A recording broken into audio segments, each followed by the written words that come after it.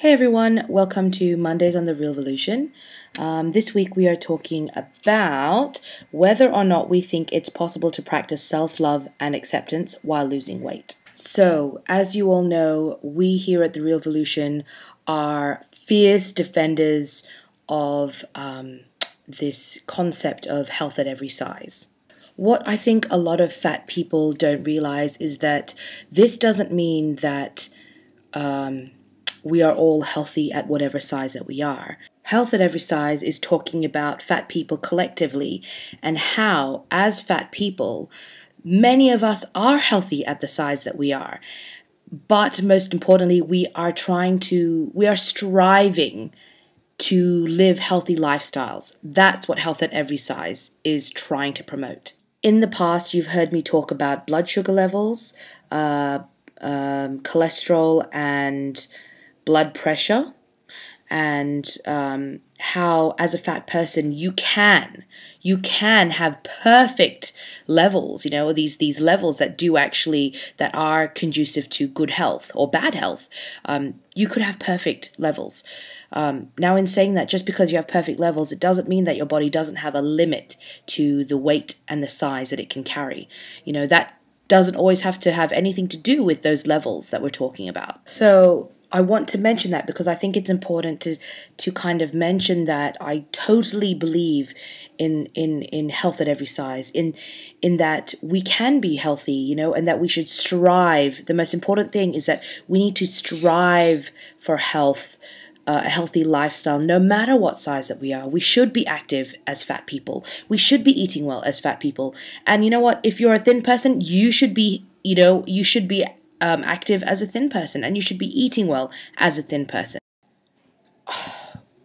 I think that I don't want to skirt around the issue and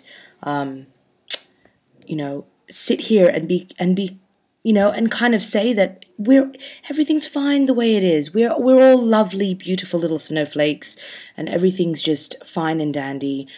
Because there are health issues that we need to talk about. And I'm not saying that a thin person can't get heart disease. What I'm just trying to say is that if you feel like your body is not working the way it should, if you are feeling like crap, then something needs to be done. And the thing is, I'm not talking about a diet or having this mentality of I need to lose weight to feel better.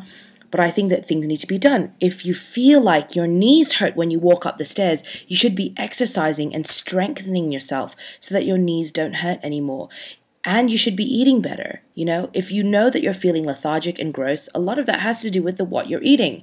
And if you eat better, then you feel better. And if you do end up losing a little bit of weight or losing a lot of weight because of feeling better, then it doesn't matter as long as you are feeling better.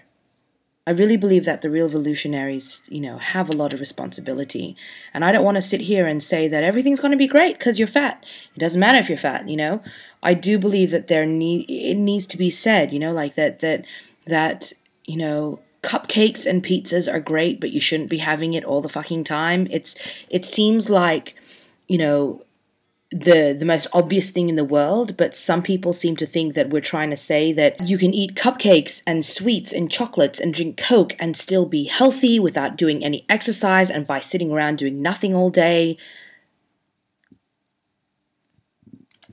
I think that's really complacent, and it makes us look like the way the public, the non-fat people, see us as these people who kind of turn a blind eye to health and exercise and activity and and everything, and it really, really does not help the cause at all.